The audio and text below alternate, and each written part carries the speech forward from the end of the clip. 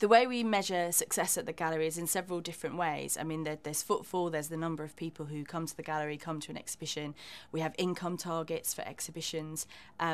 We also have quality ratings. So in the research that we do with visitors on exit, we ask them how they enjoyed their visit, how they would rate their visit. We have ratings for staff. So those are important to make sure that the quality of visit is good.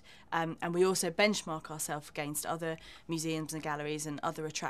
We're involved in a couple of different benchmarking surveys.